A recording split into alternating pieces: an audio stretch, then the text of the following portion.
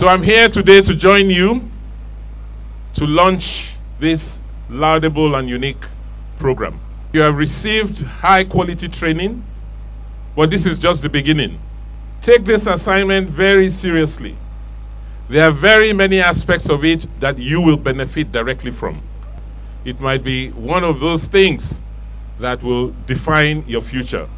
Data collection in any society is key to development, planning and project execution by the state government to enhance standard of living of the people. According to the state governor, the officers will obtain data and information from residents to find out their living conditions, security, which will now enable the state government to plan for the people and make the state great. My responsibility is to lead you to plan carefully where we want to go.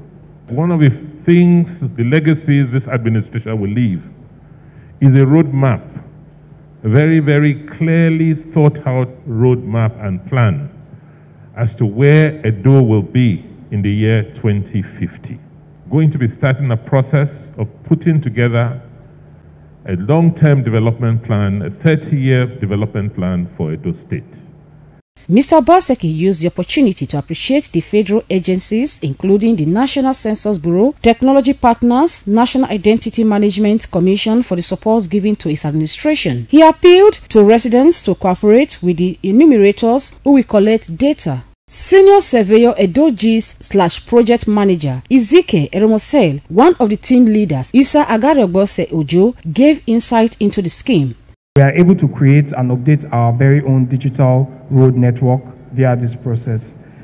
This is made possible because the field enumerators will be capturing addresses, and with that we are able to identify the streets that are being mapped out in the office. Your Excellency, at this point, I would like to assure you that we are confident that the data that's going to be generated through this process is going to be reliable and, above all, will be of the utmost integrity.